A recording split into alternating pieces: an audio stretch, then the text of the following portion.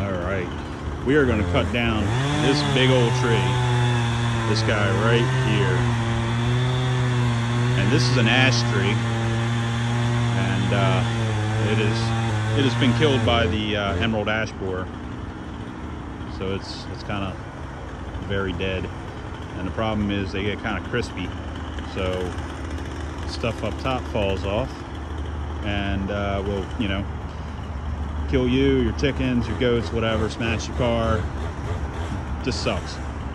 So right now he's currently cutting the wedge out of it, and he should be working on the backside here in just a moment.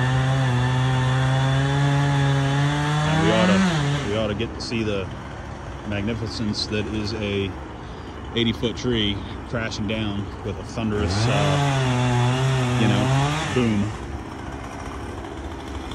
There goes that wedge. Get it. Okay, he's going to work on the backside now. He's got a nice big wedge cut. So the danger with these trees is that when they hit the ground, a lot of stuff can come flying back. I haven't seen any of that happen with ash trees yet. We've cut down about 6 of them today. He's currently looking for a path to run.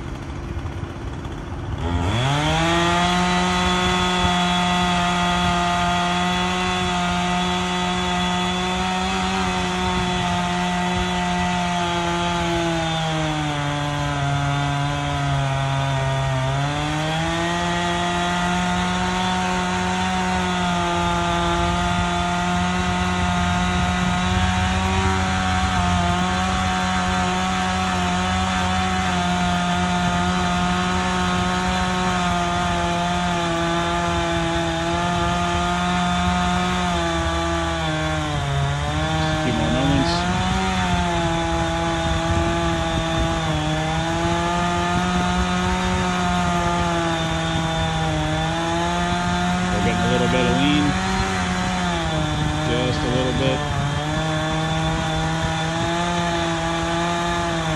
We got more lean, and it's about to go. Just a little bit more.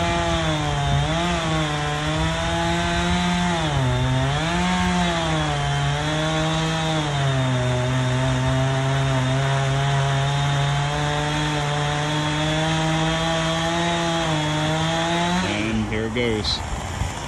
He's going to find an exit path so he doesn't get mushed. I'm going to step back a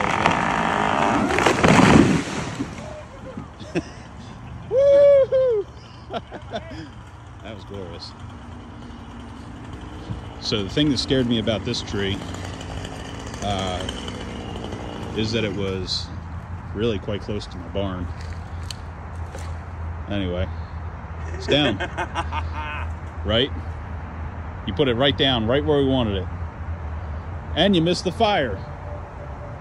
And I missed the barn. And you missed the barn. More importantly, the barn. Hey, I'm going to need you to go cut down that other tree that planted itself. See you guys.